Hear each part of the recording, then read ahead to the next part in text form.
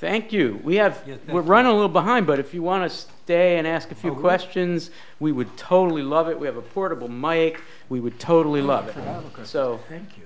Davey, start. Well, you're the only one here who didn't already have it. This is Davey, everybody. Hi. Hey, Davey. Thank you so much. My question is about things. Y'all said so much about something, and I'd love to know some more about things. Specifically, Tyrone, in response to your thinking about commodification, I'm curious about reading the poem as a critique of commodification and thinking about things moving from the quotidian, like how are things, to the commodified, my house is full of things, and thinking about this in like a Fordist planned obsolescence moment of just like the massive proliferation of stuff, and thinking about what kinds of things get to be. So in the poem, the way I read it in relationship to the issue of commodification is that one of the things I was thinking about is Bigger Thomas from Native Son. That moment when he's walking through the neighborhoods and seeing all the things that and his people in his community will never have. They can't get those things.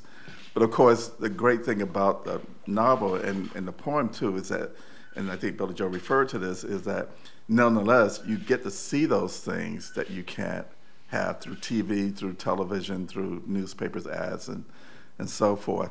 And so the particular hell in which the narrator finds himself and the others is that not only do they not have things, but those things are presented to them as, sort of phantasms that they can never grasp. They can see, but they can never grasp. So that's one way to think of it in that way. But of course, that's thinking about it in way of desire, that we want those things. But as that line about the cable TV suggests too, and other lines, that there's really nothing in those things. So just to go back to what Aldon said at the very beginning, there's something in the way of things themselves that also is a kind of, that hinders us from, becoming who and what we are, as he says toward the end, are going to be, when we're going to find happiness and so forth. Thank you for the question, Davey. Anybody else have a question? Eric's got one. Get the mic. Let's get the mic to you, Eric.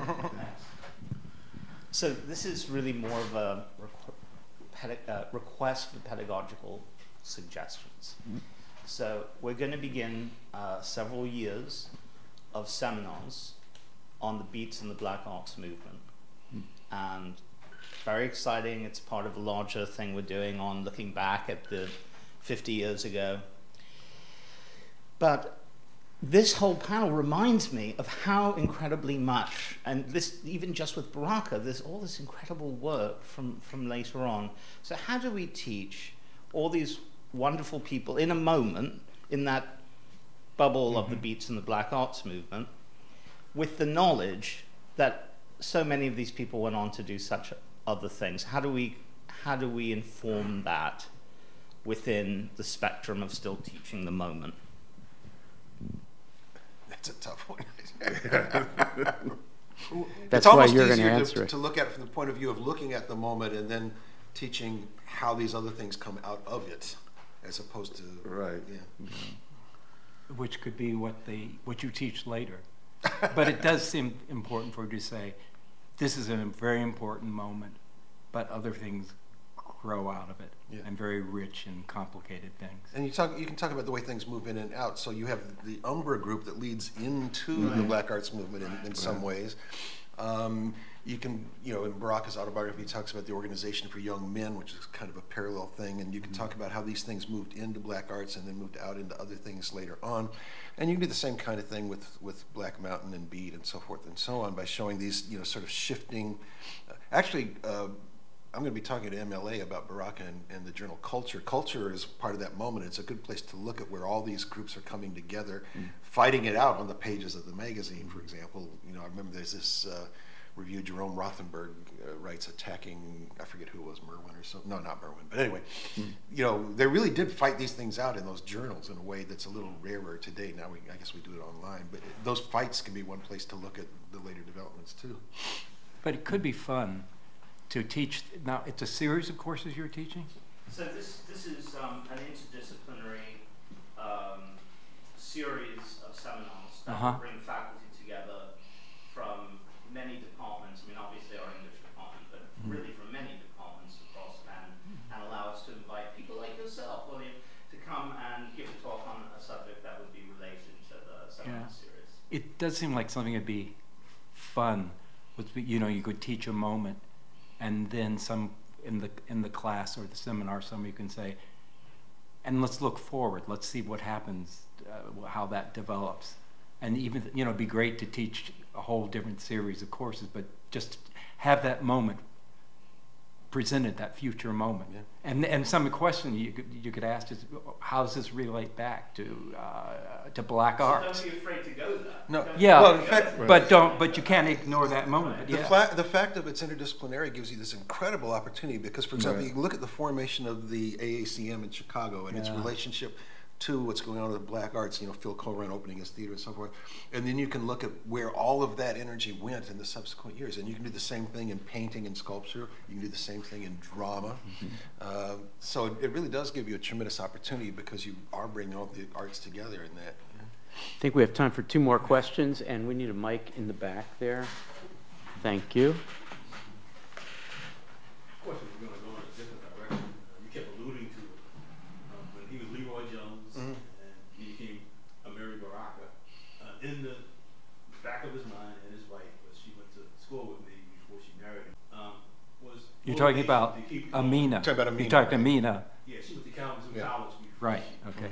And he knew he was never going to be accepted by the white society for what he was doing. And he talked about his motivation to keep working. Well, again, that's 40 or 50 different questions. Just following the name change is kind of fun, and scholars seem to have a lot of trouble with it. In looking at culture, for example, I see that there's a Denise Levertov part that has his name L-E small r, but it's headed by L-E big R on the same page. In the autobiography, he talks about wondering why, as a college student, he went to Leroy, trying to Frenchify it and so forth. And of course, the Beat friends knew him as Roy, and then he becomes Imamu, but then he drops the Imamu and so forth. By the time he names himself Amiri Baraka, he knows that the white literary establishment is not terribly interested in. Actually, I'll point to one thing. I don't want to take too much time, but the Asilomar Conference in 1965 or so, one of the first national conferences on black literature, happens out in California, sponsored by Berkeley Extension. He's on a panel with Gwendolyn Brooks. And at the close of that panel, and you can hear this on a Pacifica tape that's still available, at the end of the panel, there are all these white critics who get up one by one and try to get Gwendolyn Brooks to denounce him because they want no part of this crazy beat aesthetic. They're willing to accept the Pulitzer Prize winning Gwendolyn Brooks. Right. And Gwendolyn's having none of it. Right. She says, actually, I've learned quite a bit from Mr. Jones.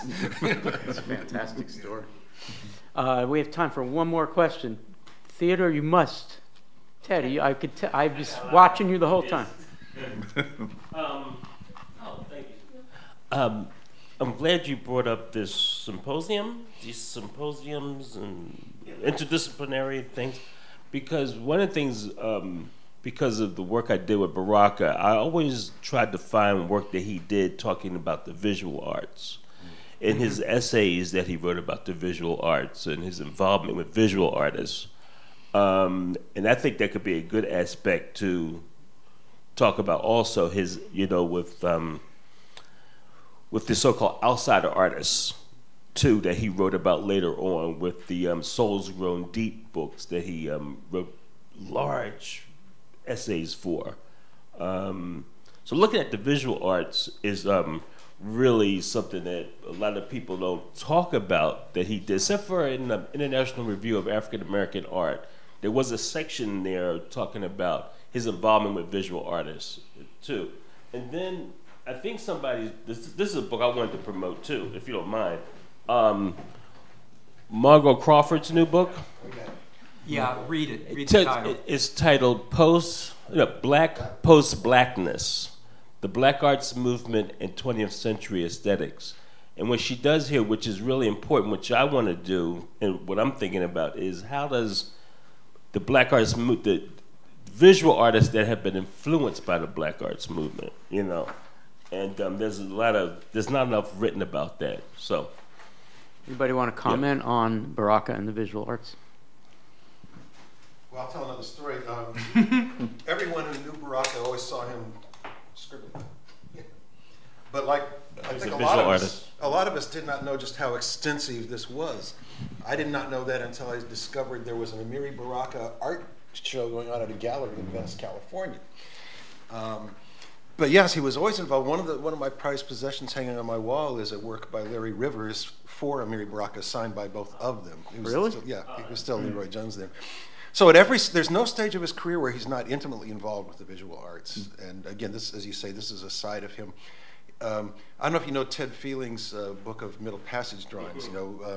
Baraka was always very supportive of that kind of work. The most obvious example, and Margaret has written about this, is the book In Our Terribleness, which is still a wonderful book. Yeah, Billy Abernathy, if I was the name before. Yeah. Right. So yes.